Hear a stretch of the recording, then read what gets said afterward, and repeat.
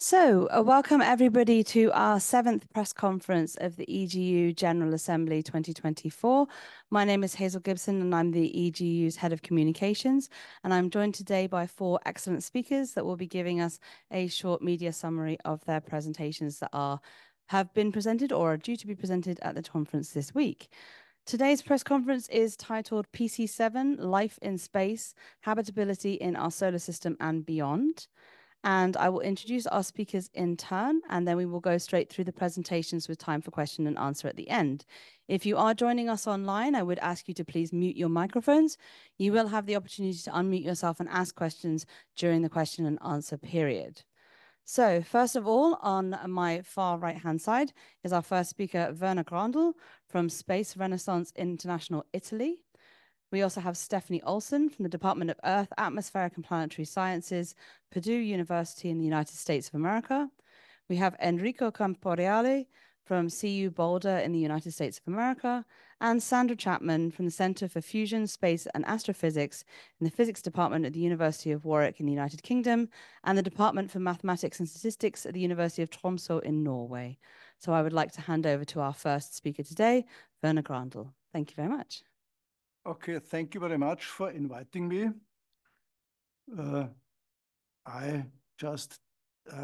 So this is my scientific work which I have presented here. Mare Tranquillitatis Hole, a habitable place for a first lunar settlement. So we have 3 lunar holes which have been discovered in the year 2009 by the Japanese lunar orbiter Selene, which is called Selenological and Engineering Explorer. And those 3 lunar holes are called Marius Hills Hole, Mare Tranquillitatis Hole, and Mare Ingenii Hole.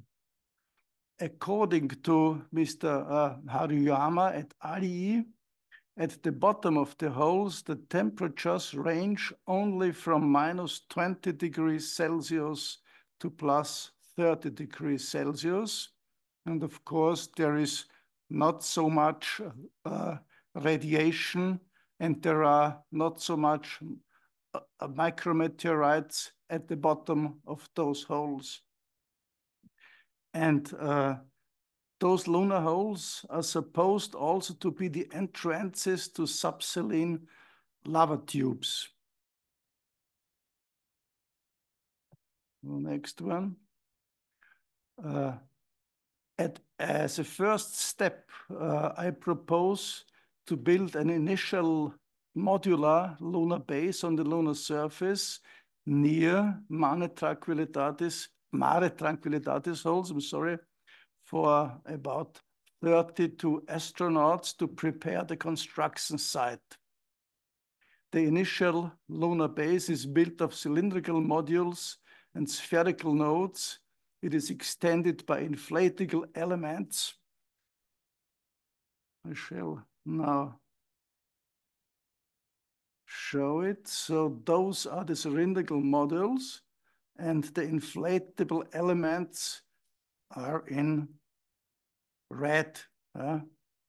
And of course, the entire station is finally covered with regolith. So next slide.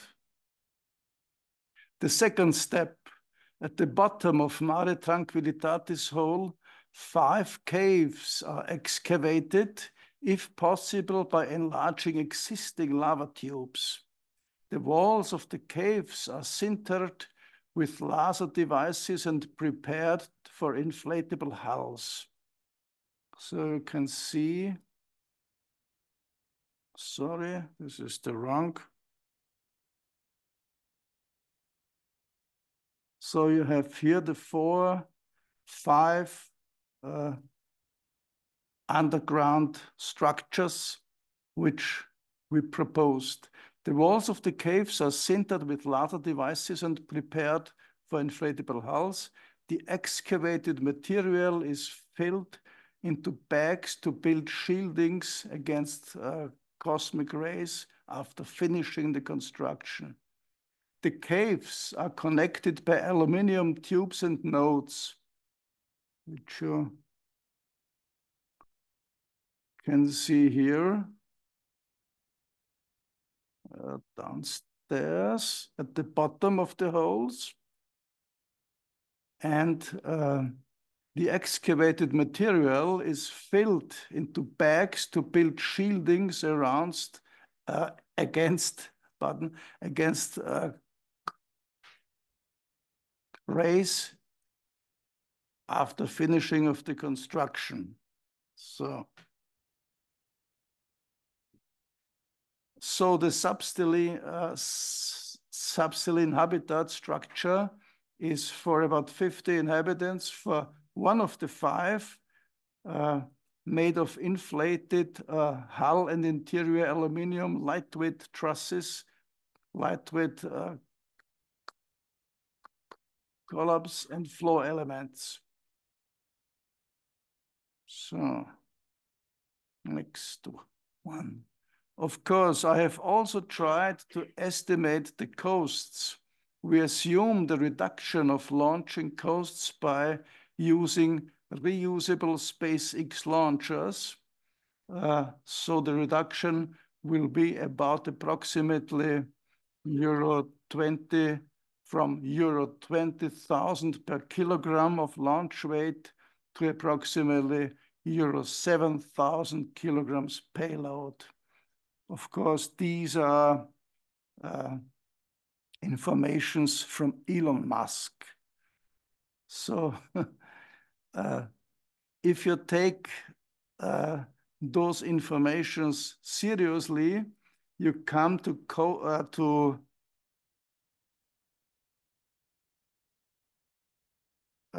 costs for the entire project of only about 7.6 to 8 billions of euros. So this was the short description of the project I have proposed. So thank you very much. Thank you. Our next speaker will be Stephanie Olson. Just give us a couple of minutes to change the slides. Thank you.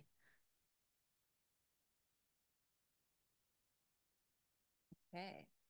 Hi, everyone. I'm Stephanie Olson. I'm an assistant professor at Purdue University, where I'm PI of Fab Lab, Purdue Habitability and Biosignatures Lab. And my group is really interested in which types of planets are most likely to host life that we could potentially detect. So where is life most likely to originate in the first place? If life originates, how successful will it be? And if it's potentially successful, is it actually the kind of life that produces remotely detectable signatures? So we're overwhelmingly focused on exoplanets. Our closest exoplanet neighbor is more than 4 light years away. And so remotely detectable ultimately means impacting atmospheric composition. Okay. All right, so the work that I'm going to talk about today focuses on how we can use climate models to understand where life might be most likely to originate. And it turns out that the ingredients for life are actually fairly simple. It's just the recipe that is wildly complex, but the basic building blocks, super easy. We need liquid water. That's an excellent solvent. It facilitates all sorts of fun chemistry. We need an energy source to drive some of that chemistry. And then we need the actual elemental building blocks of life. So on Earth, that is the Schnaps elements, carbon, hydrogen, nitrogen, oxygen, phosphorus, and sulfur. And then the good news is that these elements are actually all fairly abundant in the universe. The slight complicating factor, though, is that we need actually chemically reactive forms that are eager to participate in chemistry. And that can't always be guaranteed. So as an example, we have tons of nitrogen on the surface of Earth, but it's largely in the form of atmospheric dinitrogen. So that's a nitrogen triple bonded to another nitrogen, and that triple bond is really hard to break. And so nitrogen is not chemically reactive at Earth's surface, and it's not willing to participate in chemistry such as origin of life chemistry. Similarly, phosphorus is not especially reactive in surface environments because it tends to live in rocks rather than aqueous or gas phases. But fortunately, in the case of both nitrogen and phosphorus, lightning can help a lot. Right, so lightning is one of the few things that can break that triple bond, and lightning can also mobilize phosphorus and get it out of rocks and into aqueous environments. And so in addition to these basic elements, I would argue that lightning is itself a basic ingredient for life. And then finally, you need to put all of these ingredients in the right environment. And what the right environment is has been a matter of debate for decades. But a very popular idea, and one that I think is especially compelling, is that that environment is exposed land surfaces. And in the case of early Earth specifically, that would be volcanic islands. So that's what I'm showing there. Now, land surfaces have a number of advantages, but a big one relevant to this story is that they can concentrate lightning. So continents represent 30% of Earth's surface today, but more than 90% of lightning happens over land. And in the case of volcanic islands specifically, volcanic eruptions can actually trigger lightning. And so volcanic islands, I think, are an awesome place to originate life. But it's not enough to just put your ingredients on a volcanic island. This is kind of like building a cake. You can put all of your ingredients for cake in your kitchen, but it's never going to spontaneously assemble into an actual cake. And life is even more complicated than a cake. So you need to introduce specific ingredients to each other in specific ways, and sometimes in very different circumstances. So some things in your cake go in the oven, the frosting absolutely does not. And so in the case of land surfaces on early Earth or another world, a really important factor is that they can experience wet-dry cycles. So water is great for the origin of life. Once life is established, water is even more important. But water is itself chemically active and has this nasty habit of inserting itself and breaking bonds. Hydrolysis reactions are referred to. And so the presence of water actually really strongly disfavors the assembly of large organic molecules. And so we need water to get the chemicals to diffuse and interact with each other in the first place, but then we need to get rid of the water actually to allow them to polymerize and build up into very large complex molecules, things that start to look like biological molecules. And so these wet-dry cycles are something that is only possible on exposed land surfaces. And so if we're right that wet-dry cycles are an important ingredient for the origin of life, that means that some worlds jump out as really terrible places to originate life, and thus really bad places to look for life. So as an example, we think that water worlds are relatively common. These are worlds that might have a similar size to Earth, but their mass is just a little bit lower than we would expect, implying that they have tons of water. That's exciting because it meets kind of conventional definitions of habitability, which is looking for liquid water. But they can't have exposed land masses if they have oceans that are 100 kilometers deep. And so they can't have wet-dry cycles. And so potentially they do not have life for that reason. Similarly, synchronously rotating M-dwarf planets that have permanent day sides and permanent night sides and no seasonal cycles are also likely a bad place to look for life. Now that one is kind of a bummer because M stars are, of course, the most common type of star near us, and M-dwarf planets are the best targets for JWST. And so not encouraging for life detection with JWST. But on the other hand, other types of planets stand out as potentially really great places to originate life. So for example, worlds that are tilted more on their axis of rotation or have high obliquity compared to Earth, and thus experience exaggerated seasonal cycles compared to Earth. So they might have, Earth has wet-dry cycles, but these worlds could have even greater potential to have wet-dry cycles. So here I'm showing some simulations from my group. On the left, we have a 30-degree obliquity planet. In the middle, we have a 60-degree obliquity planet. And on the right, we have a 90-degree obliquity planet. And first thing to note here is that these are not maps, right? The vertical axis is latitude. So we have the poles at the top and bottom, equator in the middle. But along the x-axis, I'm showing time. And so in the left panel here, you see that precipitation represented by the colors. Blue is wet, brown is dry. Precipitation is really strongly concentrated near the equator, just like on Earth. Our obliquity is a little bit less than 30, but in the same ballpark. And there's a little bit of seasonal variation of that latitude of maximum precipitation. And so near the equator, there are some areas that will experience really exaggerated wet seasons versus dry seasons. As we move to 60-degree obliquity in the middle panel, though, it looks totally different.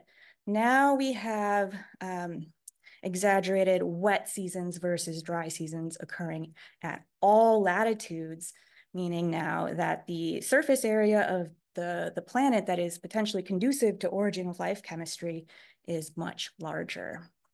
And so that might be best case scenario for an origin of life. Now, as we move to even higher obliquity, now the poles are still experiencing exaggerated seasonality, but the equator is actually pretty cold and pretty arid as a result. So there's not much going on there.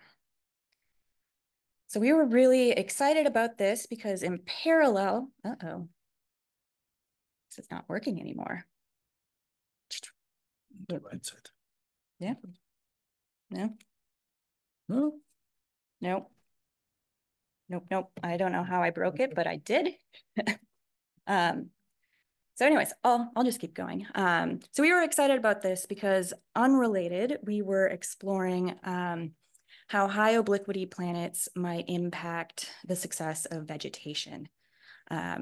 It wasn't immediately clear to us whether or not extreme seasonality would be really bad for life, or if maybe extreme seasonality had some unexpected benefits for life. And ultimately what we found was that as you increase obliquity, so as you increasingly tilt the planet on its side, you increase the kind of uniformness of stellar energy distribution between the equator and the poles.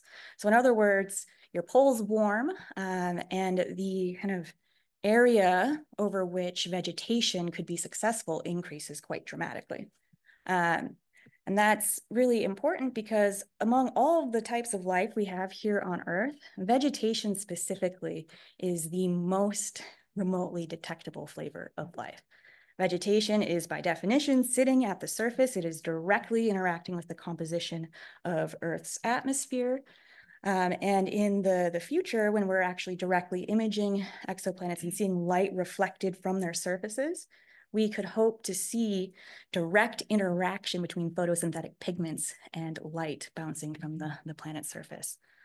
So increasing both the potential for wet-dry cycles and the origin of life, but also the success of remotely detectable life on these moderately high obliquity planets. So I will leave my summaries here and just thank you. Our next speaker is Enrico Camporeale. We'll just give us a couple of minutes to change the slides.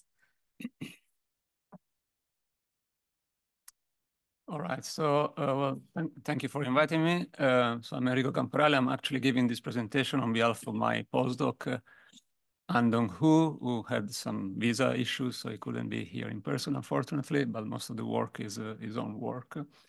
So I'd like to start this presentation with this table, which has been put together by the National Risk Register of the UK government. There are many numbers there. Each number is a risk, either a natural hazard or a man-made accident. And this is ordered as a function of likelihood on the horizontal line, where 1 is less likely and 5 is more likely. and impact on the vertical, where again, 1 is less impactful and 5 is more impactful. And as you can see, and it's not surprising to us, now pandemic is on the very top right corner, which means it's very likely and very impactful. Now, I know that you journalists like to ask questions and answer them, but let me just ask you a quick question. Where do you think space weather sits on this table? Even though you might not be able to read the numbers. Journalists are also not to be shy. So anyway, I'm going to answer for you. So space weather sits just a little bit below pandemic. In fact, in 2019, the US Federal Emergency Management Agency, or FEMA, concluded that only 2, and this was before the pandemic, obviously, 2 natural hazards have the capacity to simultaneously affect the entire nation, and in fact, the entire world, as we know. One is a pandemic, and the other is space weather. So space weather is what I'm gonna talk about. So let's start with what is space weather. It's a kind of a very general term we use to identify a number of impacts due to the to the sun variability, impacts on our technological infrastructure that range. There's a large range of impacts we are interested in, and enhanced level of radiation. I also managed to break this. Okay. Let's see if okay. Radiation, which might be impactful to astronauts, people wandering around in the moon, high level of radiation, which is dangerous for polar flights, and then obvious consequence to hazards for satellites operation, GNSS communication, all the way to the ground, where we can experience induced current on electric power grid, which can possibly cause large regional blackouts. So the topic of my presentation is about machine learning for space weather and space in particular. Now, there are a good number of reasons why we want to do machine learning and artificial intelligence. Probably the very first reason is we have a lot of data. And for instance, I'll give you a figure of merit. NASA is generating more than 12 terabytes of data every single day by collecting all data from a number of satellites and missions. Another good thing about this is that most of this data, if not all of it, is publicly available. This is the website for NASA, ESA has a similar archive. I would say about a quarter of this data from NASA is accounted for by the SDO, the Solar Dynamic Observatory, which is a satellite that takes very high resolution images of the sun. Now, why space weather is impactful is because of the growing space economy attached to satellites in particular. So there have been some financial institutes, for instance, predicting that the total kind of US economy attached to space is going to grow, is going to pass the $1 trillion landmark by, I believe, 2040. If we focus in particular to the satellite industry, since the birth of the space age in the late 50s to now, we have launched about 10,000 satellites in space. Now it's predicted that within the next 8 or 9 years, we're going to launch another 60,000 satellites. So this gives you an idea of how much exponentially growing the industry is. So it is, well, my own view and the view of many other people in the community that the entire space economy, when we get to a point where we have so many satellites in space, again, particularly focusing on satellites, but as I said, space weather affects much more than only satellites. The space economy will soon become reliant on the ability to make robust, data-driven, autonomous, and justifiable decisions. So it sounds like a very good idea that in fact, we believe that it will only thrive when AI becomes fully integrated in the decision-making process. This is not something you can do manually. You need an automatic system, possibly backed up by AI. So a few years back, I published this review paper. I'm not going to go much into detail. So this is a review paper about using machine learning in space weather. In the last, say, 5 or 10 years, there have been a growth of methods and application of machine learning in the field of space weather. So aside from the review, what it's included in this paper, of course, I encourage you to give a look at. It's not very technical, actually. it's a list of open challenges. So kind of challenges that we think the research community needs to overcome if we want to get to that point where we use AI reliably and in a trustworthy way to support space weather forecast and the space economy operations. I'm not going to go too much into detail here, but one of the major problems is the uncertainty problem. We need to, for any forecast to be reliable, you need to be able to estimate uncertainties of your forecast. This is what we in my group have been working on in the last few years. So one of the main kind of engine under the hood, this is possibly the most technical slide I have here, is what we call ACRU. This is a new method that stands for Accurate and Reliable Uncertainty Estimate. It's a posteriori UQ estimate, meaning that you can take a deterministic model, which can be, typically it's a physics-based model, or it can be an empirical model, like a machine learning model. The typical way of assessing uncertainties is to run ensemble. So run many, many models, slightly changing the initial conditions, for instance. This is very expensive. So this ACRU method is kind of try to overcome this problem by sort of a plug and play a posteriori estimate of deterministic model. So what it does is to put an estimate of the uncertainty on top of your deterministic model. It's open source. And by plug and play, I mean that it's really model agnostic. It doesn't really need to know what the model is. You can just plug it in and it gives you the uncertainty. Now, using this sort of powerful method, we, in the last few years at the University of Colorado, we have started to develop forecasting models on a range of space weather events. And, by the time each model is, by the time we are happy enough which one of these models, we put it online as a real-time model. You can check the website here of the Space Weather Model Staging Platform, again, at the Space Weather track, University of Colorado. A couple of these, for instance, which might be interesting, is the Live DST, is a geomagnetic index prediction. So it's a number that tells you how much activity there is in the geomagnetic field. And this is a probabilistic prediction 1 to 6 hours ahead. And so we expect in the near future to produce more and more of those forecasting models based on a combination of machine learning and uncertainty quantification. And yeah, this is all I have. Thank you. Thank you very much. We will now move to our next speaker, Sandra Chapman. Just give us a couple of minutes to change the slides.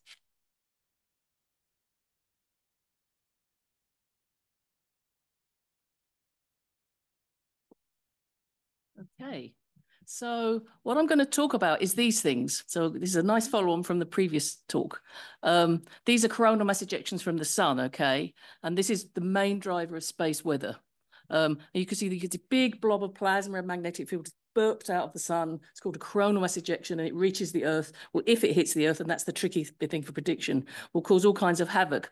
And what I want to report on is work that I've presented here. It's literally just come out in scientific reports. Just literally, you're the first people I've presented it to in the press. So this is your chance. I think it's a really exciting new insight into what we can say about these events and what they do. So you've seen this just now.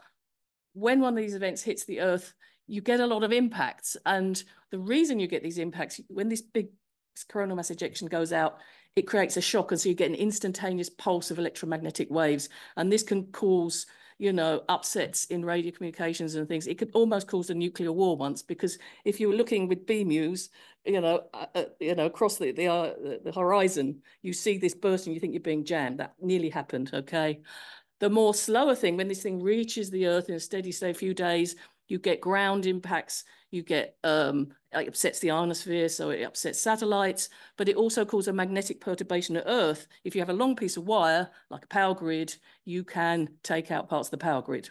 And it's the magnetic effect on Earth that I'm going to use to say something about space weather. So the thing about the sun is the sun has a magnetic field. You've just seen the outcome of that. It reverses. So imagine a thing the size of the sun, every 11 years, roughly, reverses its polarity.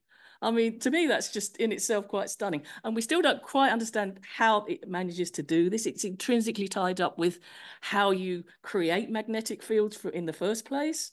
But one of the problems for predicting space weather risk is the following. We know that when the sun's active, you're going to see more stuff, right? More space weather. And when it's quiet, you'll see less. But the cycle is never exactly 11 years. So you want to kind of compare cycles to see, well, how likely are things at different stages of the cycle? So what we need to do is kind of create a uniform cycle. Okay, so you can see the sunspot record here. It goes back many, many years. Just to think about what this data is, it's people counting spots on the sun. So there's a lot of argument about how you normalize that data across, you know, hundreds of years. But anyway, we're going to take this data and we're going to build the clock from it. Next slide, please. And this is our clock. So skipping the detail of how, ask me afterwards how we do this. We put all of these roughly 11-year cycles onto an exact 11 years, and we plot them as a clock. And so as you go around this clock, you're going around a solar cycle. And the power of this is I can now put lots of different data on top of each other, because often the data we have, it's quite hard to compare it. How do you compare sunspots with activity with some guy who said, oh, my power grid blew up, you know? But we can overlay this stuff. Now, when we did this, I'll just tell you what we're looking at. So these are maxima. When people look at the cycle, say, well, that's where the maxima was, or that's where the minima was, okay? This stuff is F10.7. It's radio flux that people know are to do with the ionosphere. We've got that for like 5 cycles. These bins are different classes of flare. We've only got them for a few cycles. You can see them here. This is the active region then. Now the black things, what I've done, I've taken a thing, it's called the AA index. It goes back about 150 years. It's pen charts. It's basically pen charts. People got the pen charts and they put a little bit of paper with a ruler on it and counted up number 1 to 9. And they reverse this back into what they think it is in terms of activity. 150 years worth of data. And these spokes, what I've done, because this data is so kind of iffy, rather than take the value, I've said, when does it exceed a certain value? And so the spoke, the more it exceeds it, the bigger the spoke. So the big storms are these big lines. And these are the big whoppers that are going to do some damage. And when you look at this plot, when you do this, you see, well, actually, you know, you can see these things can happen right at the edge of these lines I've drawn, switch off and switch on. Really nothing happening here. One guy in 150 years, there it is, one big chap, okay? And when I know these times, this switch on, there's still, I got upwards to what this is, but one of the things that happens that the sun, when it's reversing slowly, it's got sunspots. The sunspots live in bands and they migrate towards the equator, and I'll show things in a minute. But when they get to the middle, they annihilate, and that's roughly when this switch on is, okay? And when we created this clock, we kind of looked at it and said, well, if you take that angle and kind of reflect it, you get this switch off. When we first did this, I just didn't know why. We didn't know why. So the discovery is what is why this happens, which is really useful. So even before we get to that, when you've done this clock, when you've actually successfully done this, instead of just saying, oh, it's a bit quiet or it's a bit active, you can put numbers on it. Because I know when these times are, I can go back from the clock and map it onto the time domain. I know when it switches on and off. And if I've got a model, I can put it on a model. And so I can say, now I know what the risk is in the quiet and the active times. And this is really useful for people if they know when the thing is and what the risk is if they're planning, oh, I'll do something with my satellite then. So it's actionable risk. Next slide, please. So now to figure out why it's doing this switch off. So I'm going to another long record of data here. So this is this butterfly thing now. So what I'm plotting here is time along the bottom, and this is latitude on the sun. And these are people's observations of active regions, sunspots on the sun. And you can see they start at high latitude and they kind of go down, down, down, and then they annihilate. And so what I've done is take the latitudes and plotted them as the kind of orange stuff. It's on another clock. It's the same clock. And so you can see all the storms again. And if you look, so the thing coming in like this is now spiraling in. This is latitude. So this is 0 latitude in the middle. I've drawn a blue line at 15 and I'll show why that is. So you can see this stuff spirals in and spirals in. And when all these active regions have gone below about 15 degrees in solar latitude, they switch off. Okay. So next slide. This is what we think is happening. If you look at the sun, we know it's rotating, okay? It's rotating, but it's not rotating at the same angular speed. So the equator goes faster than the poles. So this means there's a gradient in this rotation. If there's a gradient in the rotation, when you create these CMEs, it's a big piece of magnetic flux that's popping out of the sun. And if the sun is differentially rotating at different rates, it will shear it, it will twist it up. And that is what powers these CMEs. A lot of the energy in these CMEs is this twisting. And so this twisting is more pronounced where you've got a bigger gradient. And this black line is the gradient of differential rotation. And you can see it goes flat around 15. So when these active regions move to within 15 degrees of the equator, this shear force goes away. And that is why the big CMEs disappear. And that is why these active events switch off. Next slide, please. So what we've done, we've now made a connection between the likelihood of big space weather events at Earth and actually the topology, what's happening on the sun. And there's a big field of activity to try and understand the solar dipole and predict how the sun's going to behave. And so this is a real kind of new idea that we can use to get to the solar physicists, to use them to help us predict space weather risk of most extreme events. And I'll stop there. We can all have questions. Thank you very much. So now we will move to the question and answer period of the press conference.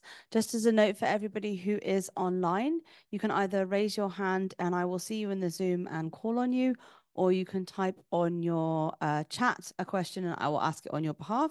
If anyone in the room does have questions, I will bring you the microphone for you to ask them. I will start with a question that has already been submitted through the Zoom chat, which is from Jochen Stadler on the Austrian Press Agency. A question to Werner Grandl, please.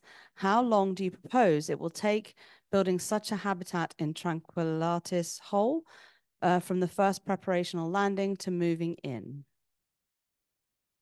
I think it will depend on political decisions, of course. We have now all the technology to do that, but it depends on political decision, of course. I think it should happen within this century. I think this is Lovely. is wide enough to make it possible. Any additional questions? Yeah. A question about the detecting vegetation. Can you explain, well, it's a number of related questions. First of all, how would you be detecting this vegetation? And then given that chlorophyll is green, etc., that might be an evolutionary accident. What exactly are you going to, how are you going to know what vegetation looks like on another planet?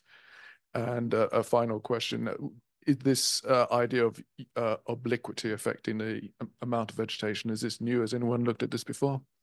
Those are all great questions. So I'll start with how, if we viewed Earth as an exoplanet, what could we say about its vegetation? So vegetation impacts the remotely characterizable features of Earth in several ways. The number one big thing is it makes oxygen, and oxygen accumulates in our atmosphere to pretty high levels, high enough that if we put Earth on the other side of our telescopes, our planned telescopes, I should say, JWST can't see oxygen, but a Habitable Worlds Observatory could see that oxygen, and it could see ozone produced from that oxygen in the atmosphere. A Habitable Worlds Observatory-like telescope, because it's a direct imaging telescope that looks at visible light that has traveled to a planet, been reflected from its surface and back to the telescope, could also see absorption by pigments like chlorophyll, which absorbs really strongly in red light and then really strongly scatters near infrared light. And so it's not the absorption at a specific wavelength that we're looking for something like chlorophyll. It's this really sharp spectral edge where you go from lots of absorption to lots of scattering.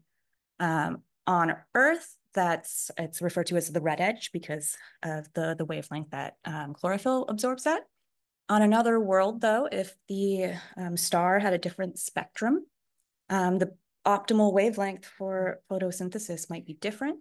And so the position of that edge might shift, but it would still be a strange shape that we might hope to recognize. Was there another part that I missed? Oh, yes. Yeah. So that obliquity affects climate, and that climate can affect the success of plants is something that has been thought about. That obliquity modifies both the success of plants and marine phytoplankton in ways that could dramatically impact the detectability of life, though. is something that's really specific to my group at the moment. Any additional questions in the room? Yes. I'm Karl Urban, freelancing journalist for German Public Radio. I've a question about the space weather. So for the two of you, so there are a lot of effort. Enrico Camporeale also talked about what NASA is investing. There's also SSA groups in many space agencies. And there is some kind of warning system in place already. So people are looking at the data. How would your work of the two of you could be used to improve this kind of work done right now? So what could be changed to have better predictions in the future than they are already done today? Yeah, I'm gonna go first. So it's true, there are some forecasting models both in the US and in Europe and in other countries as well.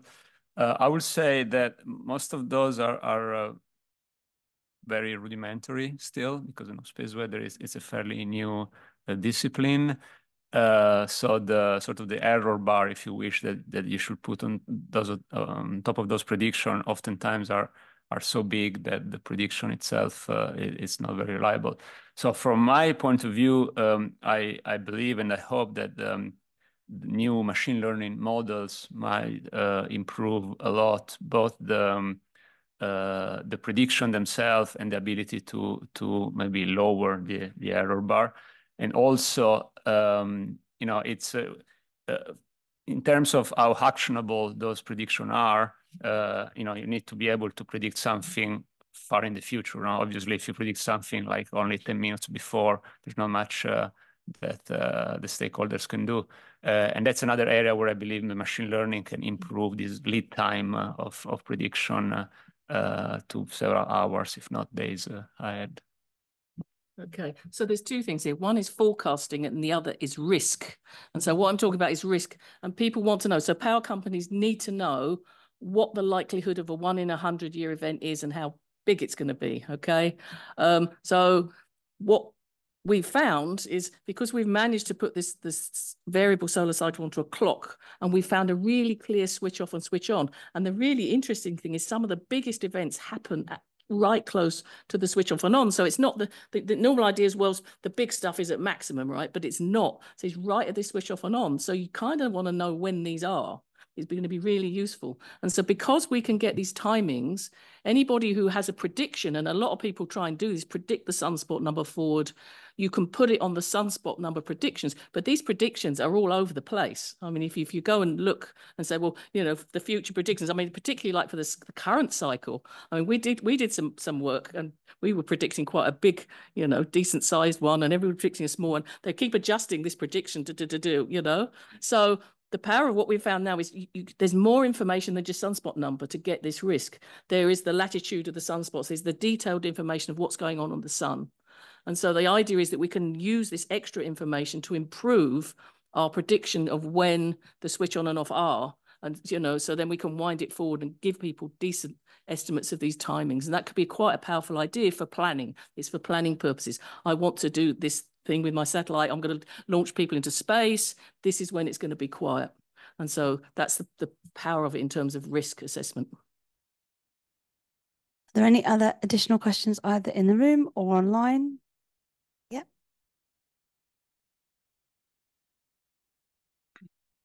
Yeah, I have a question to Stephanie Olson also.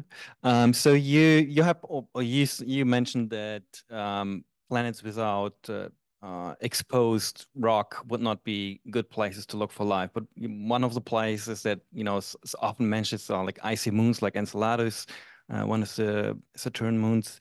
So does that mean would you recommend not to look for life in those kind of places, or? Yeah, so I'll say, for the most part, I am an extreme optimist with respect to aliens, but I do have some concerns about worlds without exposed land. It's not clear to me how you could get an origin of life on a Europa or an Enceladus. And if that were an exoplanet, even if there were life like under an ice shell, for example, we will never see that with a telescope. So this is like the one class of planet where I'm really quite a pessimist. That said, exploring the outer solar system will teach us a lot, and we should absolutely do that. And I would be delighted if I were wrong about Europa and Enceladus.